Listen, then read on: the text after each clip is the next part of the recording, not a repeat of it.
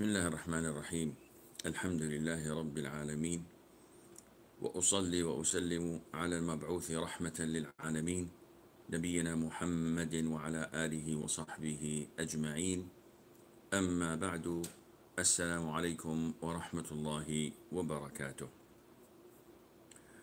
Last class we stopped at the social effects of zakat, and if we were to talk about this freely, this would maybe take a whole book, because the wisdoms of Allah's commands are endless. We can come up with so many benefits if only humanity had eyes to see. They would have accepted Islam. Islam is the religion that obligates in an individual's wealth a certain percentage with conditions, once fulfilled, that he or she must give. And this percentage is not once a year. It is throughout your life, as long as you fulfill the conditions, as long as you have a specific threshold that you possess. And this is not taxation, as some people may claim. Taxation is imposed by the ruler for the benefit of the ruler or his government or the army, while zakat is given primarily and generally for the benefit of the community. As stated by the Prophet ﷺ to Mu'adh ibn Jabal when he sent him to Yemen, he said, call these people to Islam and inform their wealthy and given back to the poor. So it is for the betterment of the whole community, of the whole society. And there are many benefits, but the book mentions few, and we will just skim through them. First of all, it talks about the blessing in one's money after giving zakat. And the blessing is something that non-Muslims cannot understand. And even if they understand the meaning, do not believe in the essence of it. Muslims, on the other hand, believe that blessing comes only from Allah Azza wa Jal. So they believe that the Quran is a blessing. Specific surahs of the Quran are blessing, such as Al-Baqarah and Al-Imran. They believe that Mecca and Medina, as far as destinations and locations, are a blessing. They believe Ramadan is a blessing. The night of Qadr is a blessing, as in terms of times. Friday is a weekly blessing. It's the best day that the sun has ever risen on. If you look at the Kaaba, at Arafat, blessings. The food we eat is a blessing that the Prophet tells us, do not, alayhi salatu, do not eat from the middle, rather eat from the edges, because the blessings of Allah descends on the middle. And there are so many things in life that we seek Allah's blessings through. For the sake of Allah Azza wa Jal, they give it happily, with their own consent.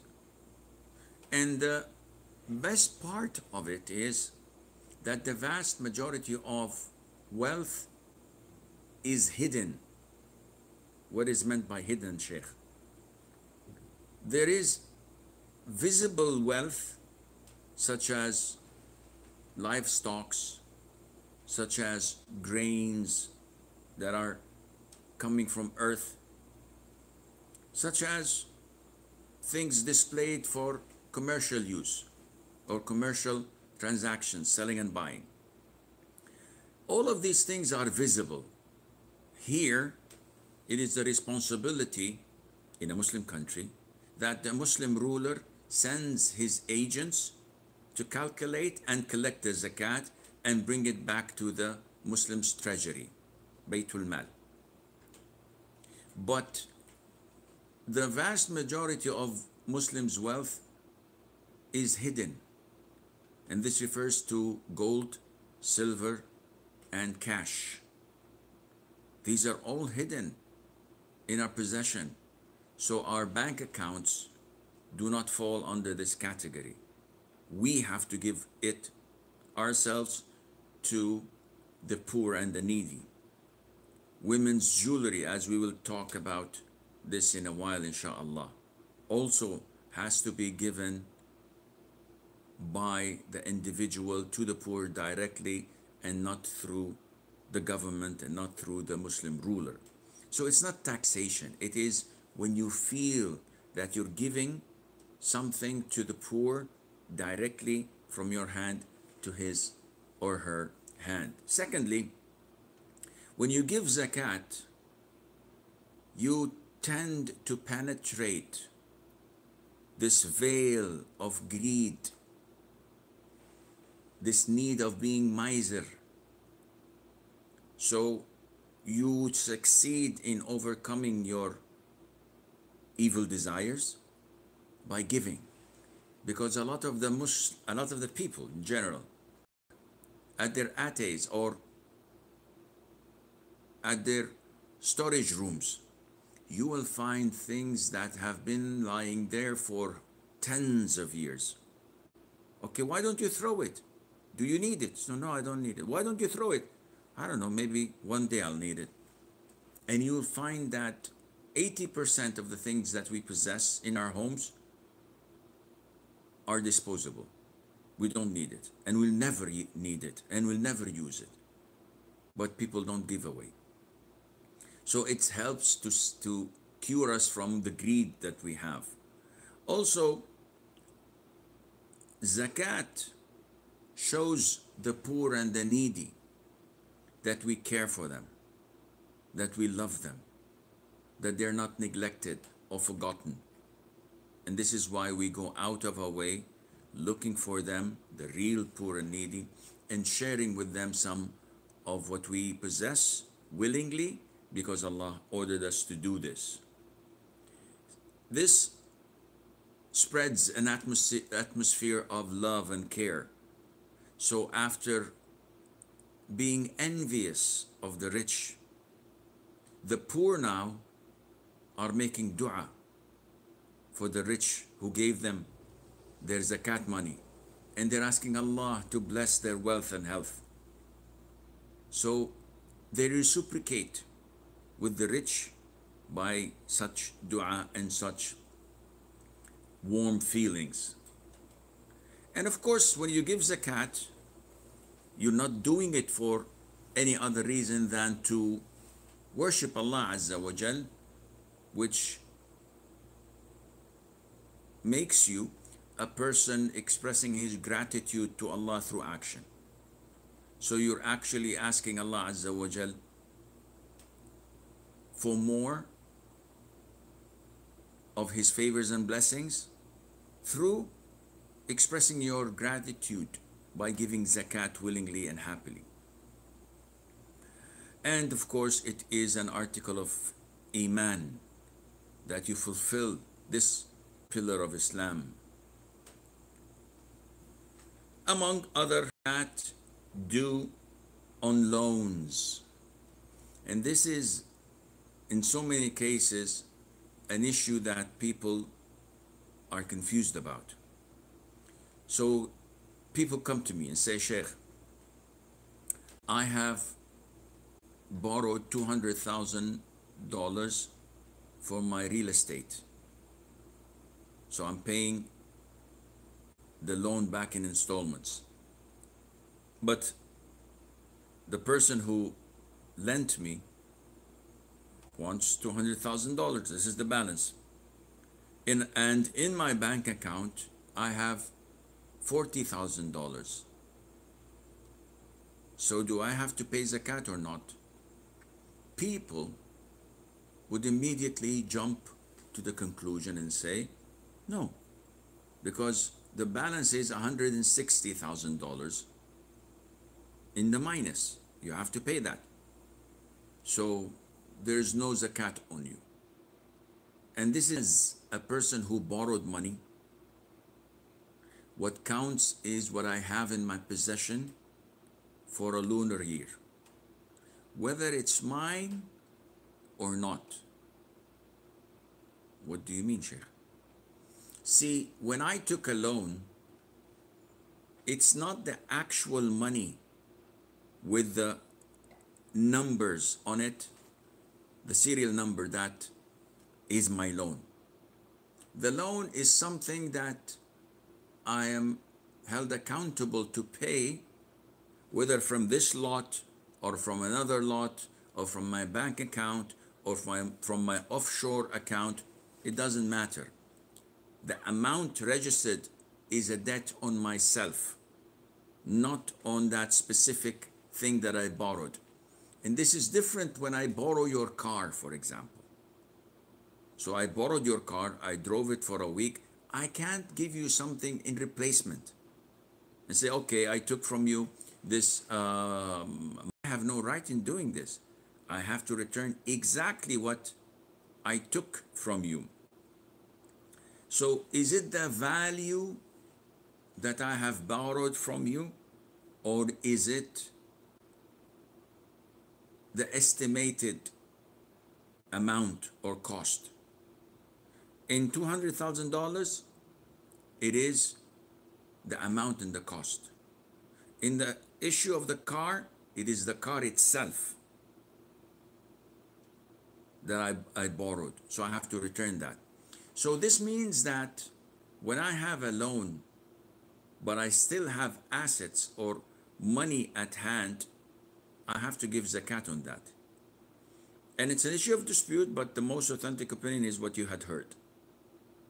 The Prophet ﷺ, whenever he sent his agents to collect zakat, they would come to an individual and they would count the heads of sheep, the heads of cows, the heads of camels, and they would see the amount of harvest he managed to do for his dates or for his raisins or for his corn or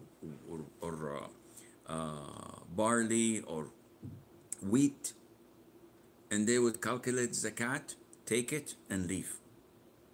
They would never ask, okay, are these sheep yours or you borrowed them? Which means that when you borrow, the zakat on it while it's in your hand.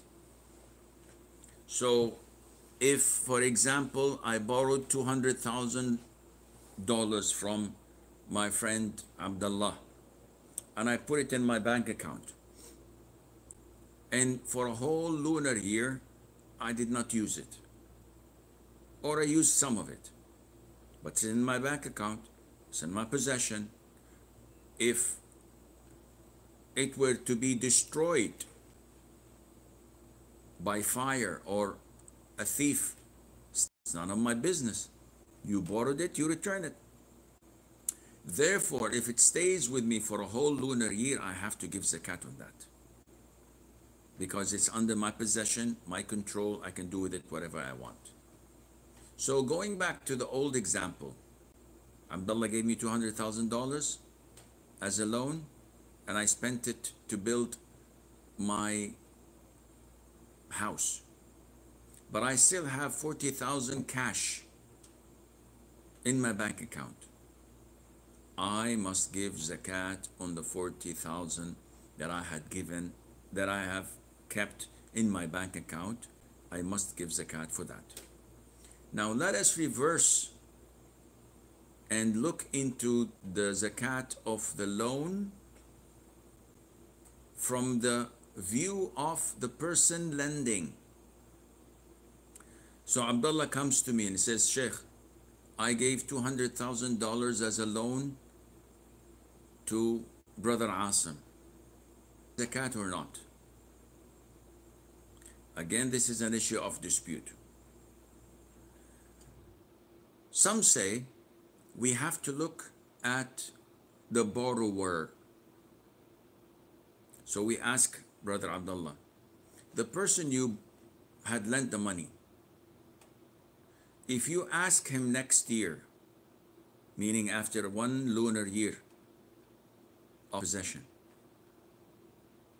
and you say, listen, it is time to pay zakat, can you give me my $100,000 back, please? I don't know if it's 100 or 200. This is one of the advantages of writing down your loans, which is very important. And lots of people don't do it, which is wrong. Even if your brother borrows from you, have 2 witnesses. Or write a paper had given me, was it 100,000, 200,000? Most likely it's 200,000. Anyhow. And writing down a loan is mentioned in the longest ayah in Surah Al-Baqarah. The longest ayah in the Quran. Allah tells us when you deal in lending and borrowing, write it down. Not only that, the Prophet told us ﷺ, that there are 3 people whom Allah does not answer their dua. One of them is a person who had lent another a sum of money, but he did not write it down, nor had 2 witnesses to witness the transaction. It is his fault. If he makes dua against that particular person who's not returning the money, Allah will not answer his dua. So going back to Abdullah. Abdullah, the 200,000 you gave to Sheikh Asim. If you ask Sheikh Asim when it's time for zakat, can you please give me my 200,000 back? If Sheikh Asim says, okay, here it is, then you have to give zakat on time. But if the Sheikh says, Wallahi, I don't have money, I apologize, but I'll try my level best to collect it as soon as possible. So he's unable. Or the Sheikh says, what 200,000? You don't have witnesses. You don't have a paper. I'm not going to give you anything. Sue me if you can. So he's not unable, he's not willing. In these 2 scenarios, scholars say that those who are unable to return or to pay off the loan until they receive the loan back, or some of it. So Abdullah, if the Sheikh is unable to return the money this year, or the following year, or the 10 years to come, and he apologizes because he's broke, he doesn't have the money, or the Sheikh is evil and he's not willing to return the money because you don't have any proof against him, in both cases you don't pay zakat until you receive your money back or some of it. So let us assume that 5 years later the Sheikh comes to Abdullah and says, listen, out of the $200,000, or what I could gather is this $20,000, so please bear with me. So he gives him $20,000. Now he returned $20,000 to his possession. He gives 2.5% of this $20,000 for zakat. The 5 years he pays only once zakat because now he has the money in hand. So I hope this clarifies things a bit. Now we have zakat on gold and silver. We spoke about that. I don't know why they are writing it again, but we said before that the 5 categories of wealth, the first one is gold and silver, and the threshold for gold is $85 grams, and the threshold of silver is 595 grams of silver. This is taken from the hadith of 20 dinars or 200 dirhams, etc. We won't go to details for this as it's a little bit confusing. Just bear in mind, if you have 85 grams of gold or more, you should give 2.5% as zakat over the whole thing you possess. So 85 gold of the 100,000 of the 100 grams. What about you have a kilogram? You give 25 grams of the kilogram. And the silver is the same thing. What is it due? What is due on gold and silver? We've went through that. Conditions for zakat obligation to be applied. The conditions for this ritual, for this form of worship, does not include what other forms of worship require. So here we have only two conditions. One, ownership of the threshold of zakat. So you must have it with you and you're capable of dealing with it as you wish. But if it is an amount of money that you're supposed to inherit from your father, but it is withheld with the government for the past 10 years, there's no zakat on it. Although I have 10 millions that the government's supposed to release every time they're stalling their paperwork, their this and that, people need bribes, there's no zakat on it. Likewise, a lot of the evil mother-in-law women have. They come, they go to their daughter-in-law, they take all the gold and cash they possess without their permission and sometimes even without their knowledge, and they conceal it, they hide it. And they don't give it to the daughter-in-law at a wedding or so. Why is that? She says maybe she's going to run with it. So it's none of your business. It's not your husband's gold. It's not your gold. It's the daughter-in-law's gold. You in Islam are considered to be a thief. And you are a thief. You do not fear Allah Azza wa Jal. I doubt if you know Allah to begin with. Your right to take a possession. She's not obliged to obey you or to listen to you or to do anything for you. Daughter-in-law, my foot. With all due respect. So she has no right at all in doing this. So the daughter-in-law comes and, Sheikh, my mother-in-law took my gold. Even the one that my father gave to me, my relatives had given to me. I said, Wallahi, if I were in your shoes, I would go to the police and file an official complaint because this is evil. But you don't want to destroy your marriage, unfortunately. Therefore, be patient. She says, okay, do I have to pay zakat? The answer is no. You don't have to pay the zakat. And she, that is your mother-in-law, will pay heavily on the day of judgment in hellfire for not giving the zakat money because she's the one who made that impossible. So this is number one, ownership of the threshold of zakat, that you have to have this, otherwise there's no zakat. If you have 85 grams of gold, there's no zakat. If you have 494 grams of silver, there's no zakat. You have to possess the threshold and you have to have full authority to do with it whatever you wish. Number two, the passing of one lunar year, and that is of course with gold and silver, because we know that this is different when it comes to grains and dates, etc., grown from the ground. This is only due when harvesting is due. Now, if you notice that these are the two only conditions which answers the question of a person who happens to have orphans under his guardianship. So Brother Abdullah comes and says, Sheikh, I forgot, another question. You know the $200,000 I gave to Sheikh Asim? Forget about that. Jazakallah khair. not forget, the Lord died last year, and he left a girl and a boy, and they're 4 and 7 years of age.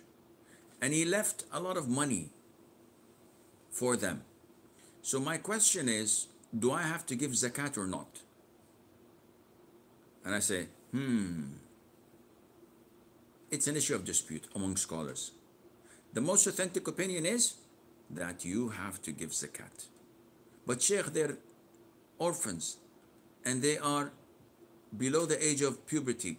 So the form of worship of zakat should not apply. He said, yes, salat does not apply. Hijab does not apply. Hajj does not apply. Fasting does not apply because they have not reached the age of puberty yet. But zakat applies because it is Allah's right for the poor in the wealth that you have in your possession or in your guardianship. And this is why Uthman, the third caliph, may Allah be pleased with him, used to advise people such as you, Abdullah, to invest orphans' wealth. And he says, do not leave them for charity to be consumed by zakat. When you only have $100,000 and it takes like 5-6 years to the child to grow up and take or assume control over his wealth, or maybe more.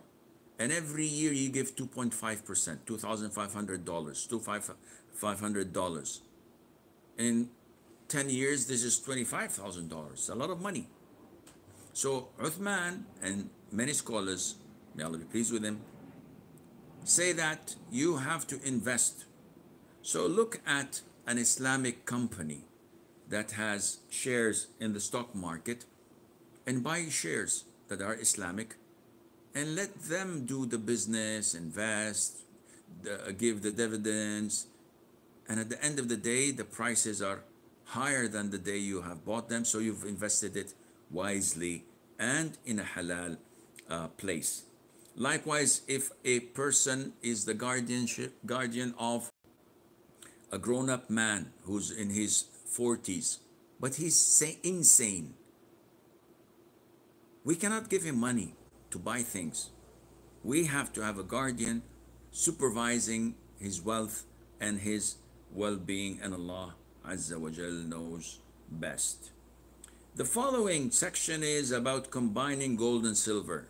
So, Sheikh, I have 70 grams of gold and 1 kilogram or 2 kilograms of silver. So silver, I have value of both gold and silver, I would have a lot of money. So do I have to give zakat on the 70 grams of gold? The answer is no.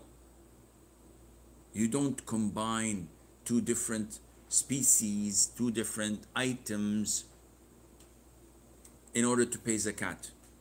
For example, what is the threshold of camels? Raise your hand if you know. You don't. It's 5 camels. What is the threshold of cows? 30, and you have to give a tabi'. 40, you have to give a musinna. What is the threshold of sheep? It's 40 sheep. You have to give 1 sheep. So if I have, for example, 4 camels and 29 cows and 39 sheep, do I combine all of these 3 and give zakat of 1 sheep maybe to consolidate? The answer is no.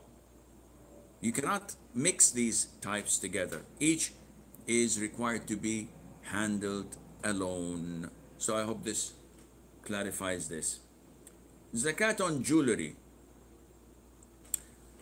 Zakat on jewelry. So definitely there is no zakat on pearls, on emeralds, on rubies, on diamonds, on platinum, because we know that the 5 categories of wealth, these precious metals or stones are not mentioned in them. So no matter how expensive your gold necklace is or how cheap, what counts is the weight of the gold in it. So if a woman comes and says, Sheikh, I have a diamond necklace that is $100,000 worth. And I say, any relations to Abdullah?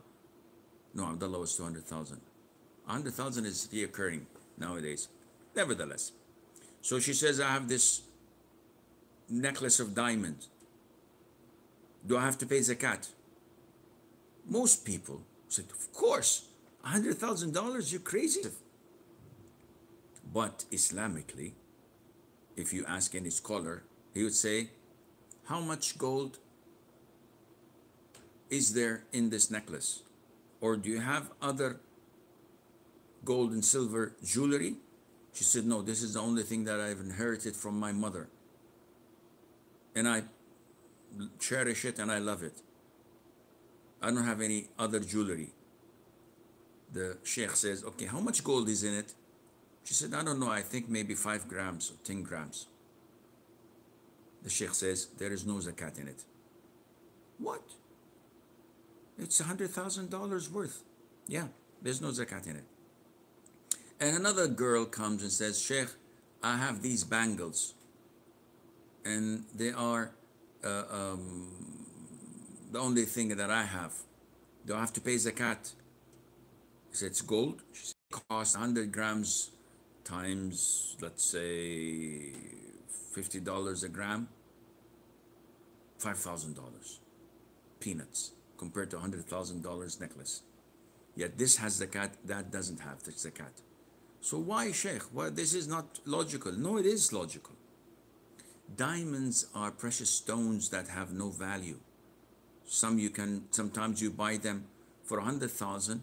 When you want to sell them, maybe if you get 5,000, that's good. Because the prices of diamonds plunge. While gold and silver have always been the backbone of economy since the beginning of time. And due to the reason that this is what Allah has ordered us to give zakat on. We cannot come and say, okay, Sheikh, I have a very expensive mobile phone. Do I have to give zakat? I have a very expensive car, a Bugatti, Veyron or Chiron. Do I have to give zakat on that? Again, it's not from the category that we have mentioned regarding wealth. So when it comes to women's jewelry, the most authentic opinion is that if it contains gold or silver and it reaches the threshold, the nisab, and you possess it for a whole year, lunar year, you have to give zakat. Whether you wear them or you keep them in the safe for years, it doesn't matter. Whether you lend them to other women to wear them or you don't, the same ruling applies, because schools of thought differ. Some say that if you wear them, you don't have to give zakat. Like your normal clothes, like your car that you ride, you don't give zakat on that because you use them on daily basis. But this is not authentic. The ahadith where the Prophet ﷺ asked a woman who came with her girl with 2 bangles in her hand, and he said, do you give the charity, the zakat of this? When the woman said no, and the Prophet said that they don't, and gave them as charity. This indicates that the girl was wearing it, yet still it is zakatable. And this is the opinion of Sheikh bin Baz and Ibn Uthaymeen and a great deal of scholars of the Salaf. But it is indeed an issue of dispute. And this issue of dispute may become helpful when a woman comes and says, Sheikh, for the past 10 years, I haven't been given zakat. I didn't know it was obligatory. Now to say that, okay, you have to give something that is disputed upon would be a bit unfair for that woman, losing half of what she possesses, maybe, or a quarter of. In this case, we may say that, okay, if you did not know it was obligatory, we give you the benefit of the doubt, start from this year. So I hope this makes some sense. Now, the rest, I think, is on the same topic, so you go through it on your spare time and tell me and ask me if you have any problem with that. The questions of last session, 12th of March. The first one is from Jainaba. She says, or he says, or they say, is it right to recite Surah Yasin for the dead? Scholars of Hadith said that all ahadith related to Surah Yasin are not authentic. And one of the strongest of them, yet still not authentic, is read Yasin over the dead, between brackets, the dying.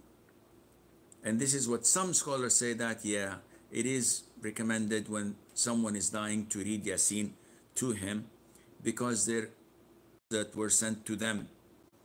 And the story says that in the Quran it says that Ya layta qawmi ya'lamun, I wish that my people know how Allah has forgiven my sins, which may give the idea that they have killed him and that he was happy because he was martyred.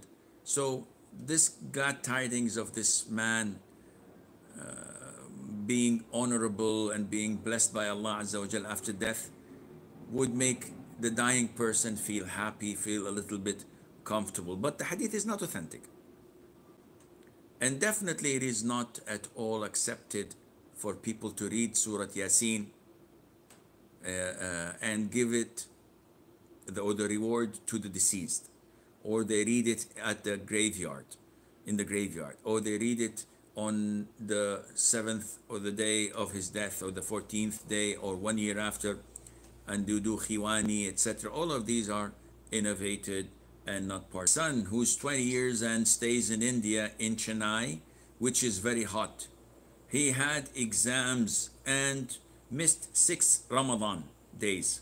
So can I feed poor for his missed fast? It seems, Zinat, that your son simply was lazy. And because it was too hot, he skipped fasting Ramadan. So if this is the case, if he did not fast these 6 days from the very beginning of the day, so it was night time before Adhan of Fajr, he had the intention not to fast. In this case, he cannot make up these days, and you cannot feed any poor person for these days, and Allah will never accept it from him, even if he offered a gazillion days in return, because he had committed a major sin. And Allah has prescribed fasting of Ramadan on specific days. So if you skip that intentionally, Allah will not accept this. But if he fasted like 5 hours, 3 hours, and made him eat and drink, in this case, he's obliged to make up for these missed days and ask Allah for forgiveness and repent to him. But again, there's no feeding for that. Marzia says, my wife had 2 miscarriages. We decided that before trying next time, we will do a umrah. Now what's happened? Due to coronavirus outbreak, we do not know when we will be able to perform umrah. Should we start trying for a baby, or our intention complete is to do the umrah first? No, there's no obligation. It's up to your preference. As long as you did not make a vow to Allah by saying that we will not go for such an attempt before making a umrah, there's no problem in changing your mind and going for a third trial, because no one knows when things will go back to normal. We are hopeful that by the end of would be fixed, and inshallah the ban of traveling, of Umrah, of Hajj, of visiting the holy shrines would be uplifted. But this is all in Allah's knowledge and ilmul ghaib. So hope for the best. Go for the baby, and when you are able, do your Umrah bi'idhnillah. Mum Ramlat says, my co-wife is not talking with me. Even if I greet her, she won't answer most times. I tried to make peace with her, but to no avail. Please, what should I do? Well, the Prophet said, alayhi salatu wassalam, it is not permissible for two who are quarreling, who are fighting, to not speak with you. I fought with you. We fought over something. I felt bad about it. Islam gives me 3 days to cool down and vent. On the 4th day, if I meet you and I don't greet you, or if you greet me and I don't return the greeting back, I am sinful and I'm committing a sin, and Allah would not look at my good deeds record books every Thursday due to that. And the Prophet said alayhi salam that the banam. So as long as you see her and you say loudly that everyone is able to hear, Assalamu alaikum, and she doesn't reply to you, you should be happy. Because Allah subhanahu wa ta'ala will appoint an angel that would say to you, Wa alaykum assalam wa rahmatullahi wa barakatuh. And Allah is happy with you for initiating, and Allah is angry with her because of her not replying and disregarding your salat, your salam. So what should I do? Nothing. Live normally, ignore her. Don't go out of your way seeking her pleasure. Maybe she has issues. Either way, you did what Allah has told you to do, and that is giving salam. Every time you see her, or when you enter a room, you say Assalamu alaikum and move on. If she doesn't reply, go and do whatever you want to do as if she does not exist. Maheen says, I recite Surah Al-Sajda every night, mostly sitting on my bed. I perform Sajdat al-Tilawa while sitting on the bed. Someone told me that Sajda while sitting on earth. My question is it permissible to perform Sajda on my bed? The answer is yes, providing that the bed itself is as firm as the ground. But if the mattress itself is soft, and when you put your forehead and or permissible. In addition to the fact that the prostration is not mandatory, so if you read the Sajda surah and you skip it, there's nothing wrong in that at all. Afia says, Ya Sheikh, if my sister asks me to send the link of a bridal hairstyle so that they can hairdo the bride by looking at it, if there is a mixed gathering, will I be sinful for sending the fusion? Any collaboration in an evil act will secure a share for you in the sin.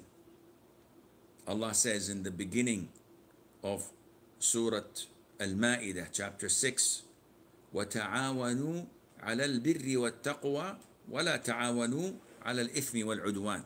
Cooperate on righteousness and goodness, and do not cooperate on evil and vice, anything that is sinful. So the answer is yes, you should not direct them or help them in any way. Fatima says, can you please explain the procedure of paying zakat? What should we do after calculating the amount we should pay? Should we give our whole zakat to the zakat administration, or can we search the beneficiaries near us our whole zakat of 1 year to one person, or can we share it to many persons?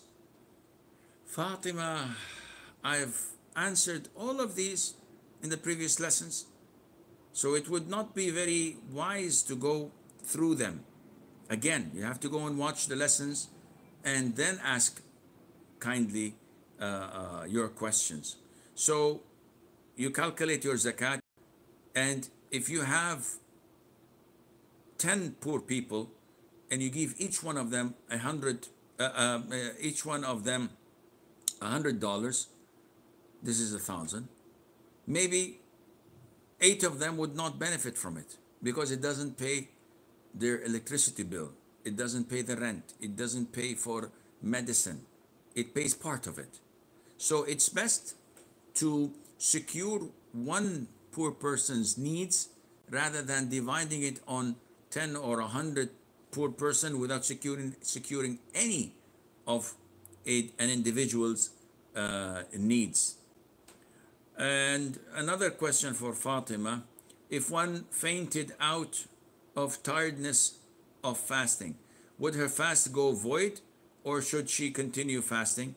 No, if she wakes up, her fasting is still intact unless she drinks or eats. But if she's too tired and medically she should break her fast to regain her strength rather than keep on suffering and maybe harming herself more, in this case, no, she's obliged to break her fast.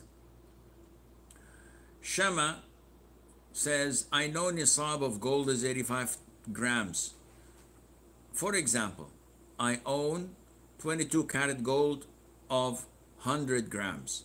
Should I give zakat for 2.5% of the value of the 200 grams, or should I pay zakat? Let us see the calculator. So we have 100 grams times 22 carats divided by 24 carats, and this gives us 91 grams of 24 karat gold.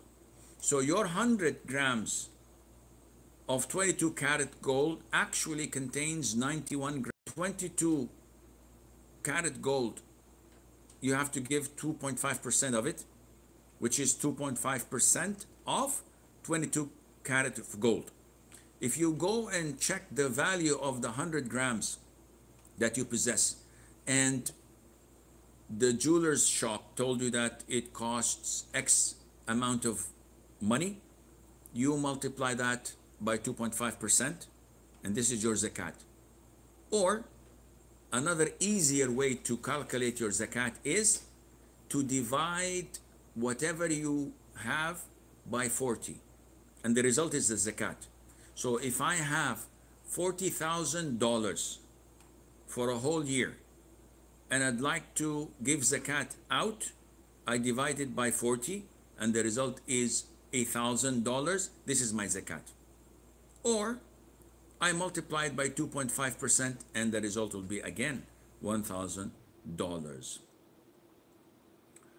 Her second question is zakat calculated on income or savings for one particular year? No, the zakat is calculated on the savings, dollars a month. It has nothing to do with zakat. Some people tend to spend the whole amount within 30 days. I have a big family. I have a lot of children. I have my parents. I have my nephews and nieces who are orphans and I have to pay for them. By the end of the month, the $10,000 are all gone. Do I have to pay zakat? No, because after 1 year I have zero in my saving account.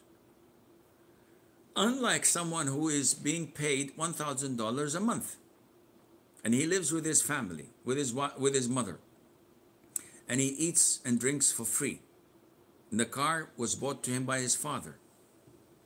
So he actually saves $900 a month. After 1 year, this man would be saving $11,000. give or take. So does he have to pay zakat? The answer is yes. He doesn't have the right to say, yeah, this is unfair. I'm being paid $1,000 and I have to give zakat, and this man is being paid $10,000 and he doesn't have to zakat. No, this deals with the savings, reaching the threshold, and one lunar year passing over that, and Allah Azza wa Jal knows best. Yasmin Khan says, my parents wish to distribute wirtha among their own son and 2 daughters. I think I've answered this before. Anyhow, they want to sell the properties and give the money in cash. They want to sell the property, but my brother is against that. He wants land, flat, or a farm. Please guide. I don't know what to guide. The parents have all the right to sell their properties and give it donation. No one can complain. If the father sells his farm, his flat, his building, and his land, and takes the $1 million and gives it as a gift to his wife, his children can't complain, can't even object. It's none of your business. It's my hard-earned money. So I don't know how this son has the audacity to object to his father. If it were halal, I would have told the father, go and just give the money to the girls. Forget the boy. He's not dutiful. He's not respectful. But this is haram, unfortunately.